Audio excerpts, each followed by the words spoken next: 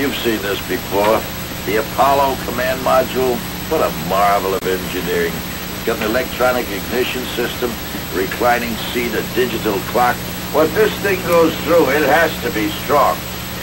So its structure is welded into a single unit.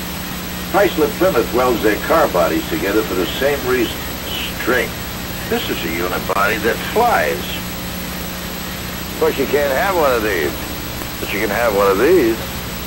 The 1973 Chrysler New Yorker Brougham.